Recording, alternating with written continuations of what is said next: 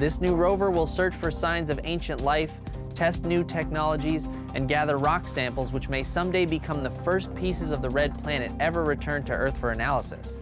Today we are naming a spacecraft that will go to Mars, and the name is Perseverance! When Perseverance was first selected, I wasn't sure about it, to be honest.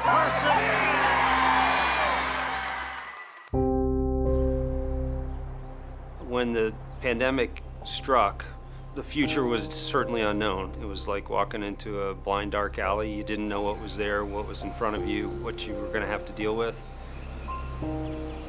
It's something that nobody expected. It's something nobody could plan for. Rather than your first priority being mission success and getting to the launch pad, your first priority immediately gets displaced, and it's now the safety of the people. And it took a lot of work to put stuff together in order to keep momentum going, to keep people working safely, keep them healthy, and to keep the project on schedule. We called the effort Mars 2020 Safe at Work, and the objective was to keep the team as safe or safer than they would be if they were not working. Putting a spacecraft together that's going to Mars and not making a mistake, it's hard no matter what. Trying to do it during the middle of a pandemic, it's a lot harder.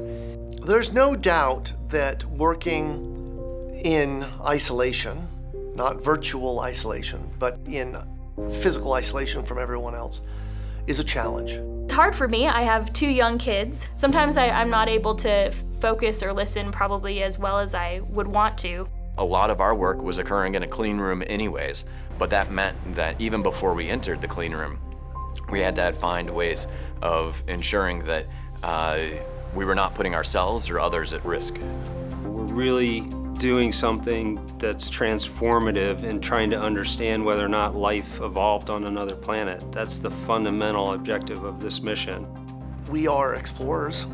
Our job is to go into the unknown, and this is just another example of the unknown. How to make this job happen when you're doing it largely through a computer screen.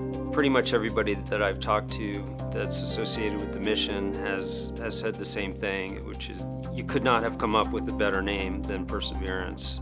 I'm a convert now. Perseverance is the right name for the rover. It's an amazing serendipity that we get to persevere through working on Perseverance. I think it's a really important symbol of humanity, hopefully persevering through this great challenging time that we have right now. I asked the team a couple months ago if they would like to do something to kind of symbolize and mark these challenges that we faced, and they designed something that we called a COVID-19 Perseverance plate that's now affixed to the port side of the rover. It has a symbol of a globe representing all of us that face this challenge together, the spacecraft leaving the Earth on its way to Mars, and all of this supported by the now familiar staff and servant of the medical community on the front lines, keeping us safe. And we hope that this plate and we hope that this mission, in some small way, can inspire them in return.